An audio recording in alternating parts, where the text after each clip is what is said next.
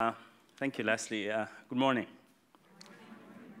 As I wait for my slides to come up, I come from a small private engineering school. So some of the things that I'm going to say, you need to take them in that context. Some of the challenges we have might be a little different from what you have. Some of the opportunities we have might be a little different.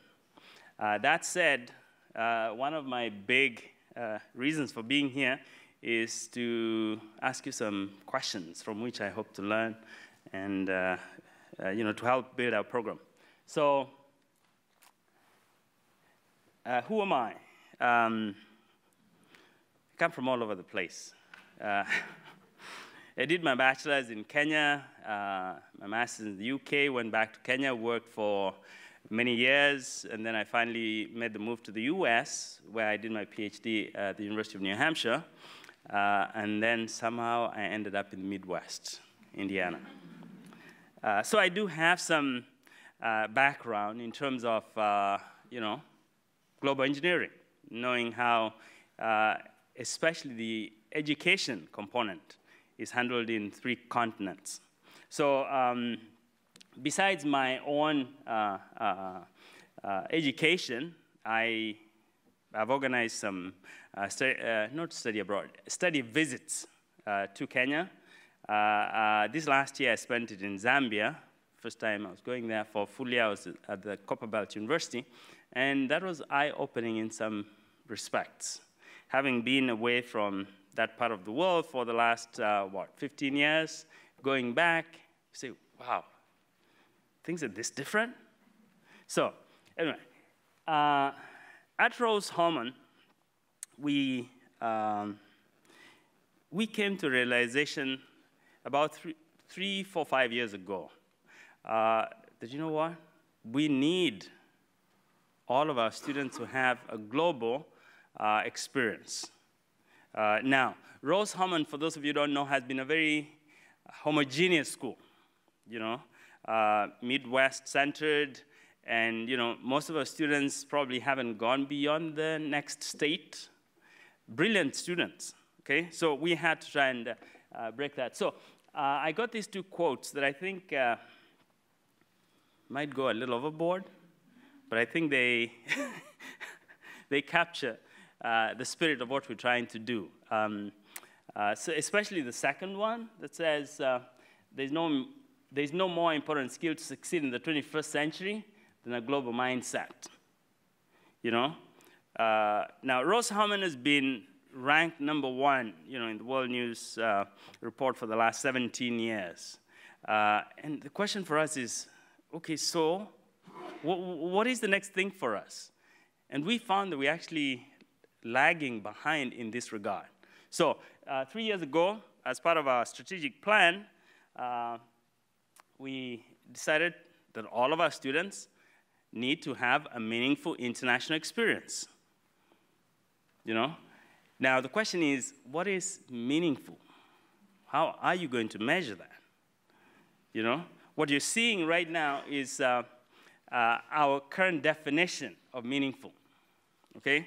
The 3 core things that we're saying we need to capture are that it needs to be substantial. It needs to be demonstrable.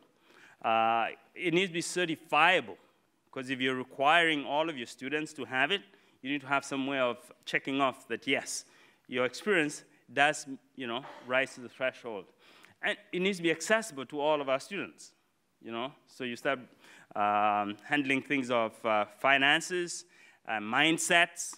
Some students don't want to travel, and so on. So that's our definition.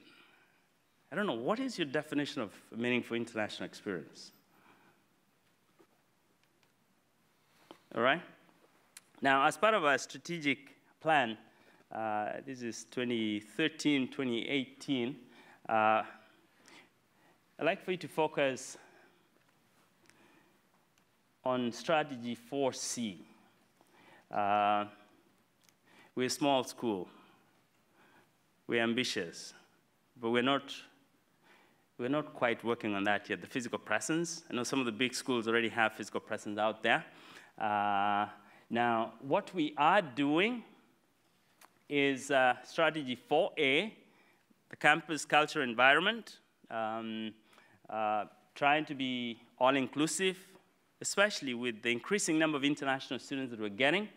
And then 4B, which is really the target for our discussion today, provide more opportunities for community members to experience the world and its diversity. Okay, our students, our faculty, our staff. And it's in 4B that it was decided that, you know what, all of our students need a meaningful international experience. As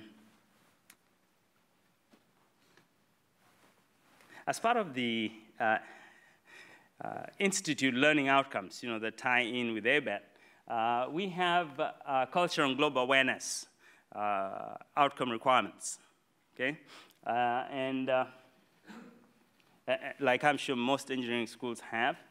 Our goal is to try and get to a point where our students meet criterion C1, okay?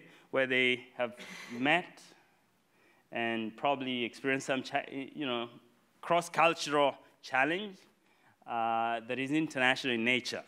Because, I mean, you could go down to the inner city and get a cross-cultural experience, right? But it's not quite international. I've had colleagues make that argument. Do you know what? International, meaningful international experience doesn't have to mean that you travel. You know, you can have that on your own campus. Is that possible?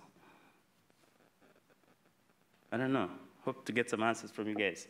Now, some of the programs that we have organized or participated in, what you can see, you've got faculty-led programs.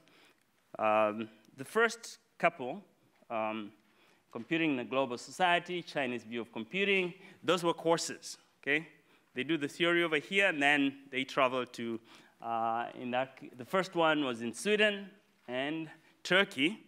They do Sweden in the fall, Turkey in the spring. Chinese View, they do that, I think, once a year.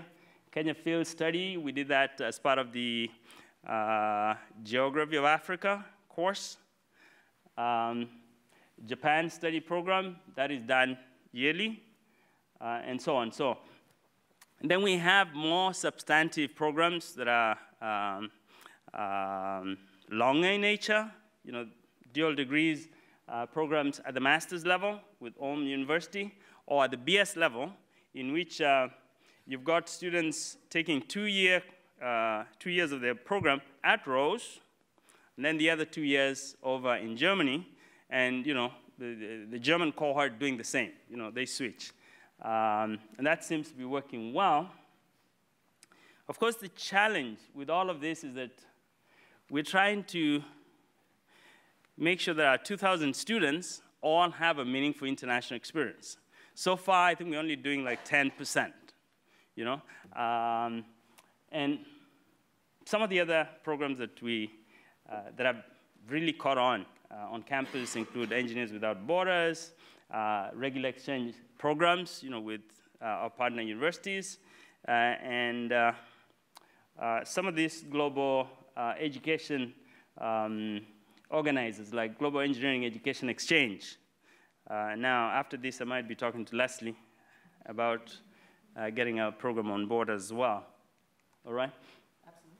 So the challenges that we are grappling with is, one, the metrics for determining the success of a meaningful international experience that cover the whole spectrum of these experiences, okay?